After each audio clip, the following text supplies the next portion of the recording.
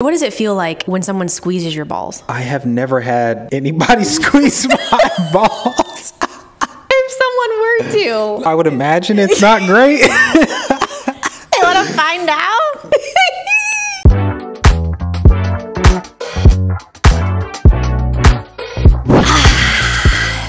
Don't do my sound. I did the sound this week. Welcome to episode 6. It was kind of rude of you not to introduce our guest, though. Who's that? This giant pimple on the side of my face. Do you want to tell people that? They're going to see it anyways. All right, so we're back again. Today we're doing something a little bit different, though. Mm-hmm. We're going to go with current events. Yep. A lot of shit's been going on. Too much. And we got something to say about it. I always got something to say. You definitely. All you have to do is listen. That's not hard. But before we get started, we just want to make sure that if you do enjoy what you're seeing or what you're listening to, please, please, please take the time to give us a like or give us a 5-star review on any of the podcast streaming platforms. Subscribe, hit that notify, do all the things. Everything. It helps us. Yes. Let us help you. You're stealing everything I say. Plagiarism.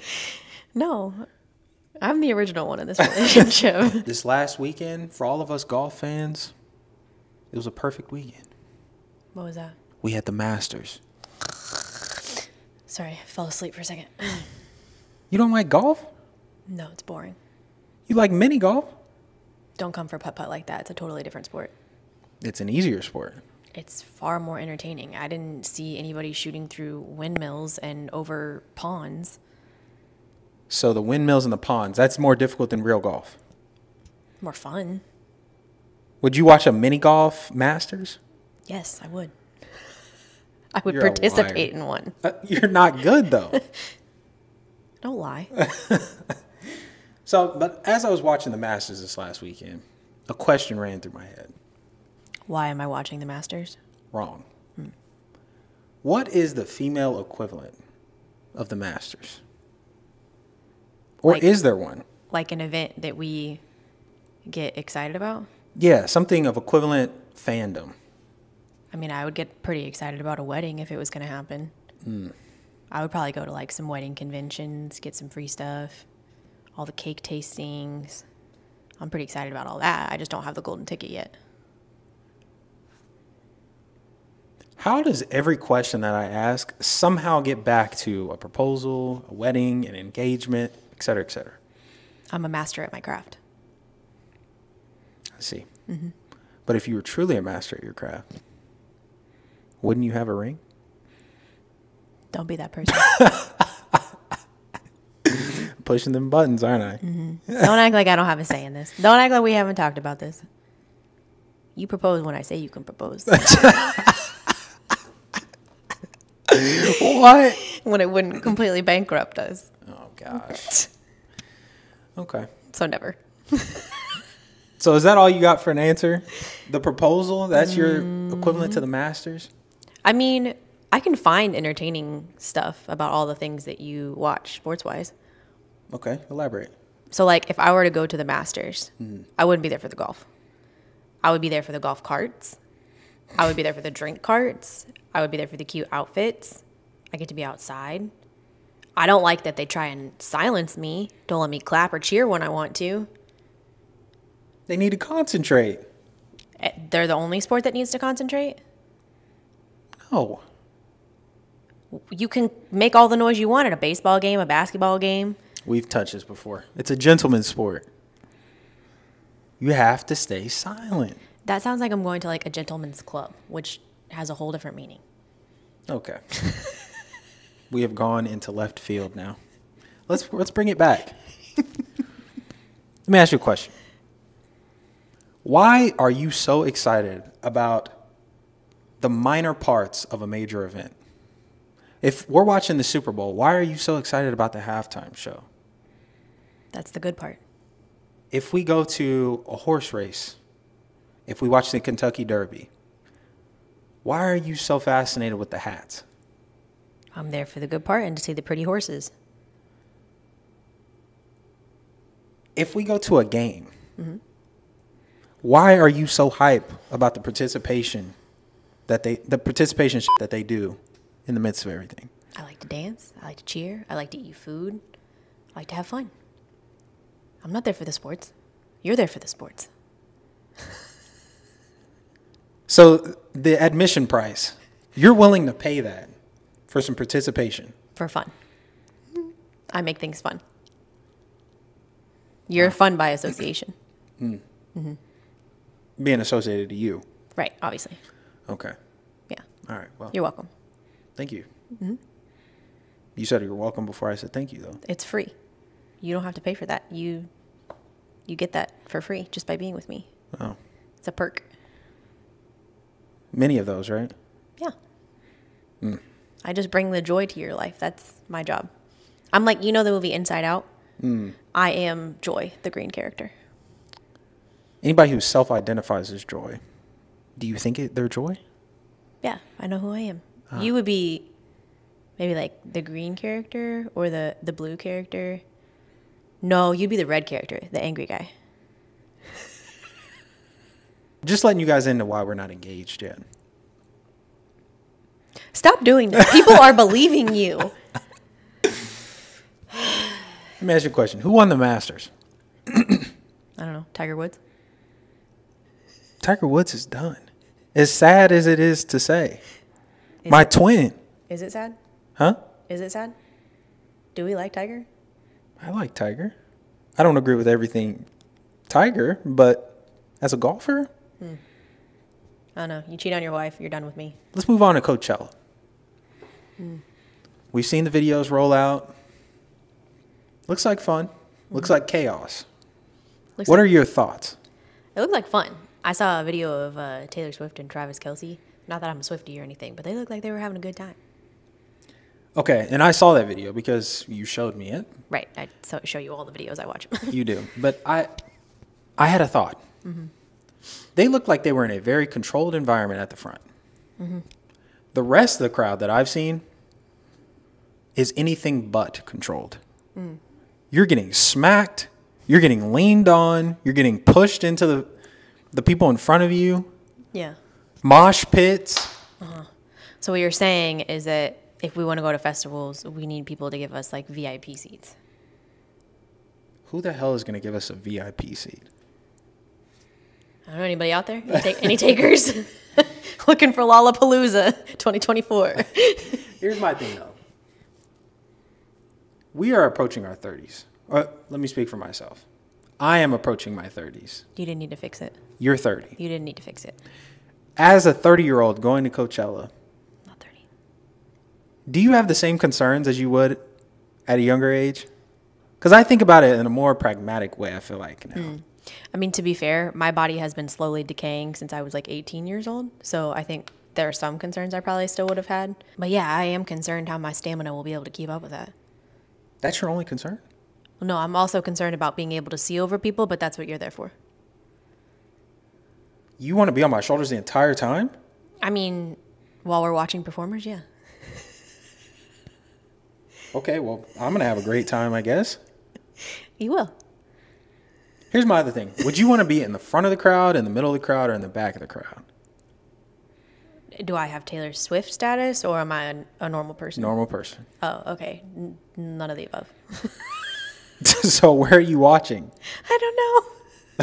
I guess if I have to choose between those, the back, but is that worth it? You don't see much, but they do have screens. But then if you're watching a screen, you might as well just be at home. See, this is where we differ. So in the back, even if you're, let's say at a concert, any other concert, you're in the nosebleeds. You're just seeing the screens and the person that you're there to watch looks like an ant. No, that's apples to oranges. You can't compare the two. Festival is like I get to be outside. Everybody's like hype, having fun, dancing. I'm feeding off of that energy, having a good time. But you would be able to feed off the energy in an arena as well. The only difference is that you wouldn't be outside. I'm inside, confined to like one little seat section. If I'm outside at a festival, I can be doing cartwheels and shit. Not that I would probably break something. But taking up all the space, having a grand old time. I'm going to get one of those really big drinks, you know, that have like the real cool cups. It was random, but thank you for informing us. Sorry, I just took you wherever my brain was going. You didn't want to join on that ride? Here's my other thought. Okay. What would be your outfit? Because if you wear anything normal, nothing screams I'm 30 more than a normal outfit. Okay. I've thought about this. I've taken notes from the observation.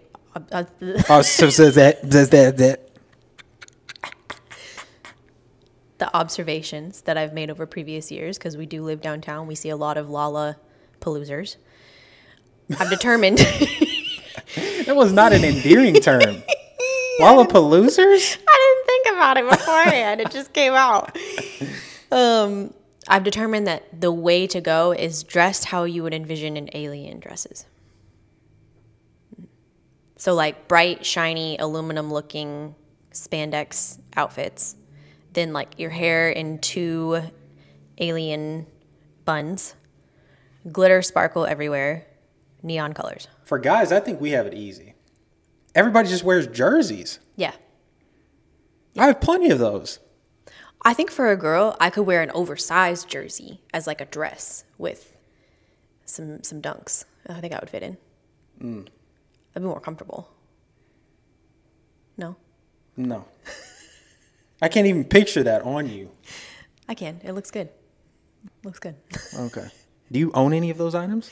You do. That's what I have you for. I don't have dunks. Oh, well, give me some. My main problem with the Coachellas, the Lollapaloozas, any of the festivals, you look at the lineup for each day and you identify maybe 2 or 3 artists from every single day that you actually are there for. And then there's just a bunch of random people that you don't even have any interest in listening to. True. How is this worth it? Fun. Is that how you justify any cost? Yeah, pretty much. I can make anything a good time. I mean, look at me. Can I sell you some snake oil? What? I have some snake oil I want to sell you. I'm confused. You're not familiar with this? No. It's a saying. It's basically saying that if you are easy to sell to, if you justify purchases of high costs for illegitimate reasons, then I have something that doesn't exist to sell you. Snake oil. That's not an experience. Doesn't count. I just hope everybody out there feels the same confusion that I feel right now, because this is a daily occurrence. No, it makes sense up here. I'll sit here just looking at you sometimes and I'm like, what goes on up there? It's a lot. There's usually always music playing somewhere in the background. Okay. So we've done plenty of talking about impractical purchases. Let's go to necessary expenditures now. Happy tax week for everybody out there who celebrates. It's not happy. For some, it is. No, even if you get a return, it's not happy. Why? The IRS pisses me off. Explain. They know exactly how much I owe, right? Down to the cent. And yet they want me to go through this entire tax code basically and figure out all the things that apply to me and then do it. And then I still probably get it wrong. Got to have a good accountant. Why don't you just send me the bill? That would be easier, but that would require a lot of investment into the IRS. No, see, I think that's a trap. I think that's what they tell us. But you have enough people that can fact check them, but you don't have enough people that can fact check them before they send them out. Have you ever tried to call them? If you have, you know they're understaffed. You will never get through. Aren't we there with like AI yet? Can't it figure it out? Can't they like create an algorithm that knows how much I owe and then send me the bill? Another moment. Another Cody moment. I just feel like I shouldn't be giving this away for free. Like, my brain is so fun to be in. I should be charging admission. Okay. All right. Well, I don't know what to say to that, but I hope you have more. Actually, I'm going to start taxing you to, like, be in my presence, to enjoy. It's like an entertainment tax. Anything else? I mean, now that you mention it, I feel like every time that you mess with me when I'm on my period, you should get taxed for that. Actually, me just being on my period, you should have to pay an equivalent tax to make up for all the stuff that you don't have to pay for, like tampons, pads, Midol, all that shit. You should get taxed. I feel like I buy that more than you do. Okay, you should. So I have to have another tax? No, that's what it should be. See, good idea. The men should have to pay for the women products because they don't have to experience any of it, and we do. So you guys should pay for it. And then we get it for free. Even though we have nothing to do with it. You have everything to do with it. Do I? Am I bleeding? Yeah, exactly. That's my point. You don't have to suffer. You should have to suffer somehow in an equivalent rate. So I'm going to hit your pocket where it hurts while my coochie is hit where it hurts. I'm going to bleed your wallet dry while I am bled dry. Okay. All right. Well, I'm just going to give you the floor. You got anything else? I'm on a roll today. Are you having as much fun as I am? I wish I could say I am, but I'm not. Okay, well, sucks for you. What else? What would you tax for? If I could impose a tax to get 10% of every Amazon purchase that you make, I would be a millionaire. You don't get enjoyment from my Amazon packages? Rarely. It's a bunch of shit that doesn't pertain to me at all. How so? Makeup products. I'm making myself beautiful for you. I don't like makeup. You should. I look like a troll without it. Okay, what about organizational things? Hello, that is a universal benefit for everybody in our household. What about hair ties? You complain about my hair being everywhere. I'm tying it up for you. There is one that I appreciate that you do. You just got a 10-pack of mints. Now, that's a good one. And it's a very necessary one. For you. The air is breathable now for me. Because you're not being suffocated by your own breath, correct? That's why I got them. I didn't get them for me. I got them for you. Which leads me to my next tax. Anytime you eat garlic or onions, I need 5 slaps in a tax. Okay, ditto for every time you eat broccoli and Brussels sprouts. Stink up the whole apartment. We'll be publishing this podcast on Wednesday, but Monday of this week, we will have the WNBA draft. And we already know who's going number 1. Caitlin Clark. Is Angel Reese going to be there too? She'll be in the top 5. Okay, good. But that leads me to a question. And obviously we've seen an abundance of popularity come into the women's game. We just saw a women's championship where they had more viewership than the men's championship this year. Why do you think that is? I mean, I was going to ask you that question because don't come for me, all right? I shamefully admit this. Up until this year, I didn't know a single women's basketball college name. Maya Moore? It sounds familiar, but if you put me on the spot and asked me for a player's name, it wouldn't come to me. Breonna Stewart? It sounds familiar. They're going to revoke my women's card for this. What do you think, though? Here's my thing. There's a lot of differences in the women's game that I think lends you to be a fan of a team or a player in a much more fanatic way. First off, let's talk about the NIL. That's been a very controversial addition to the game. Players are getting paid now. They're getting sponsorships. But there's a subtle difference, in my opinion, between the men's side and the women's side. Men, they have the incentive of going to the NBA and gaining more salary, more opportunity from leaving college and going there. Not only that, they only have to do 1 year to be eligible for the NBA draft. Okay. On the women's side, they have 3 years that they have to complete before they go to the WNBA. And not only that, a player like Caitlin Clark, who's been making millions as a collegiate athlete at Iowa, will get a pay decrease as she goes into the WNBA. How does that make sense? Their salaries are nothing. I'm not gonna lie, that's pretty wild. But I mean, I did just see her in a State Farm ad, so I guess she's not doing too bad. And maybe that's part of it too. I guess I've seen them more than I usually did. You know, a lot of the WNBA players, they have to go overseas in the off season just to make more money. That's whack. Yeah, totally different. But the other thing with the NIL and how the men's game is managed,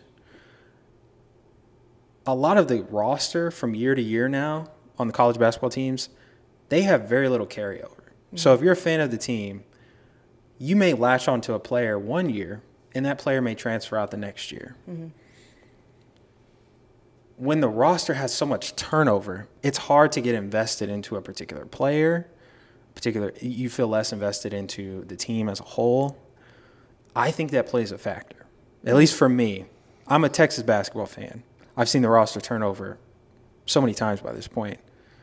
I don't feel as invested as into the individual players because I know there's a whole nother roster coming next year. So the fact that the women have to stay there for 3 years makes you more invested because you know Caitlin Clark is going to be at Iowa for at least 3 years. Exactly. Like you set down roots into certain players. Like, for example, back in the day when we had the 2016 Cubs and that whole team leading into it. Yeah. How did you feel about the team?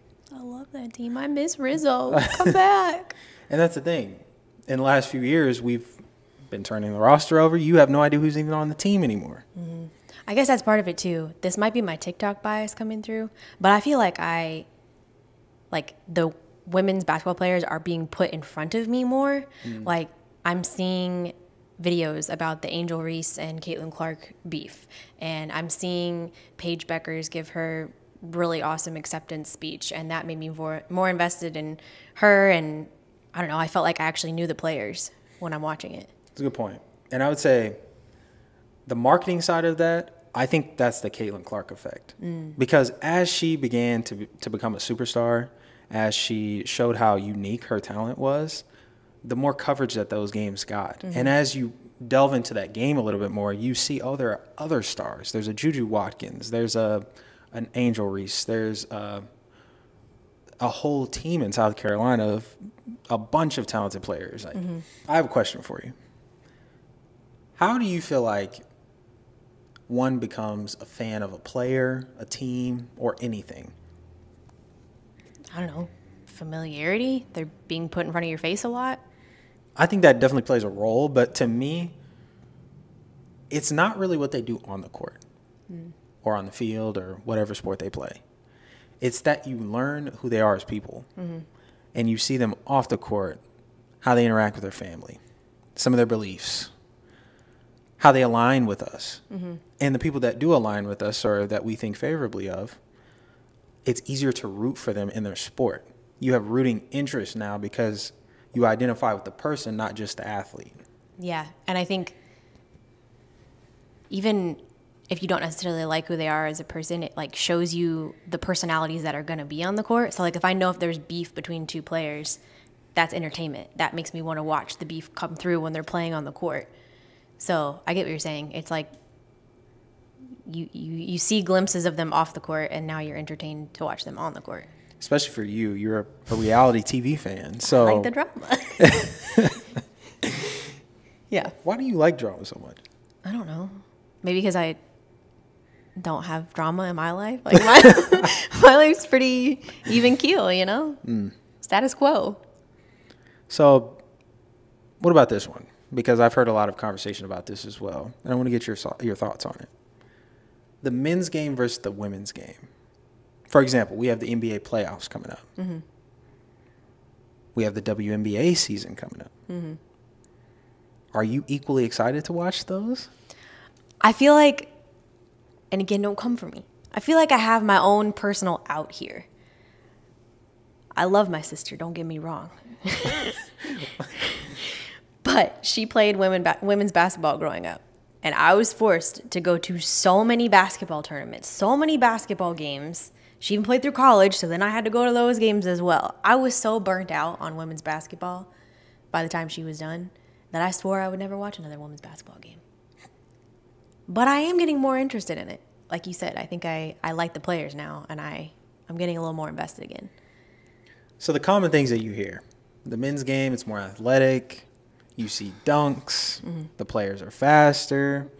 Mostly athleticism things that can't be biologically equivalent.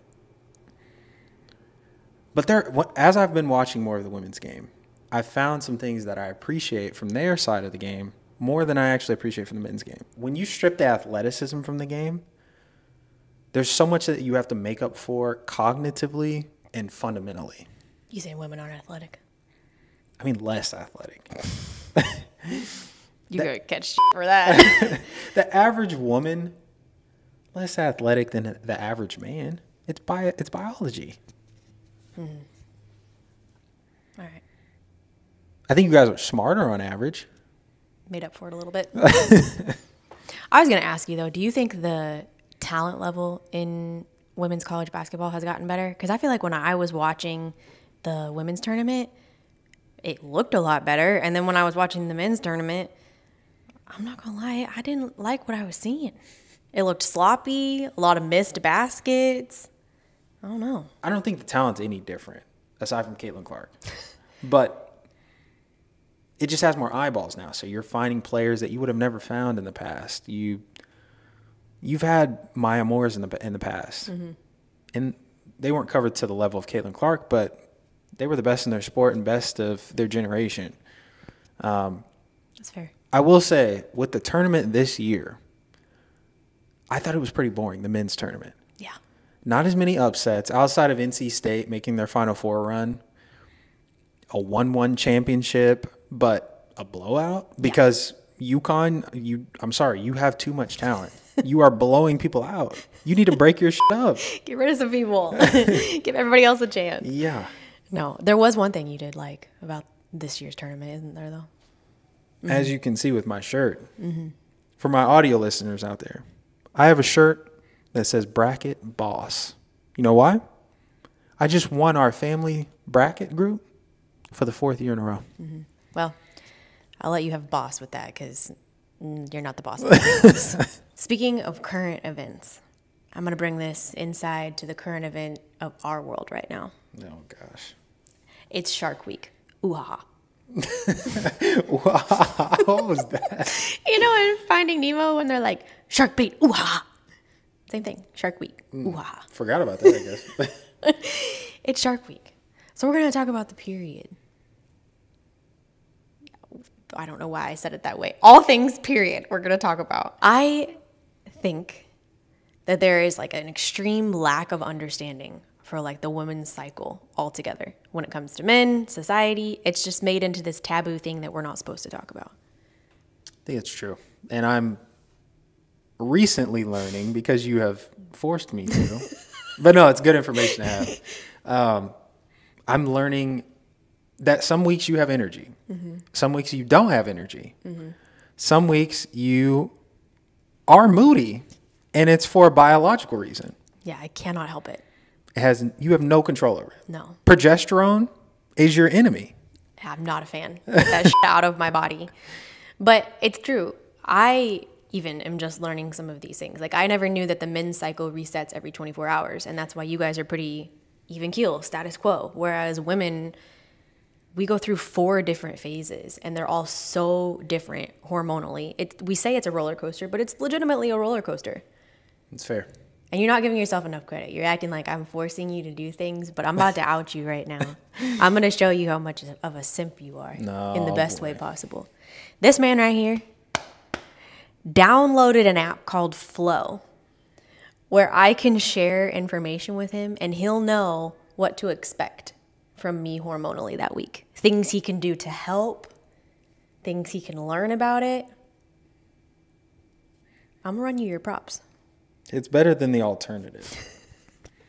Getting slapped and not knowing why. I don't slap you. At least I know why now. Okay, keep fronting like I can slap you and I'm going to actually slap you. But I mean, it's just so important to understand that. Let me just draw you a picture here. What does it feel like when someone squeezes your balls? This sounds like an inappropriate question. Let's answer the question. What does it feel like if someone were to squeeze your balls? I have never had anybody squeeze my balls. If someone were to. I would imagine it's not great. They want to find out? No, not particularly. Okay, what I imagine is that it would make your whole stomach churn and feel uncomfortable, and it would feel like you almost can't breathe at certain points. That's what women go through every single month for a week, from the ages 18 to like 50. And then at 50, you go through menopause, and that's a whole bitch of its own. And we're just expected to like go about life as if there's not a hurricane happening within us. I'm just listening. That's that flow app telling you what to do this week. I'm tapped in. Yeah, clued into it. Mm-hmm. But it's true. I feel like, I don't know.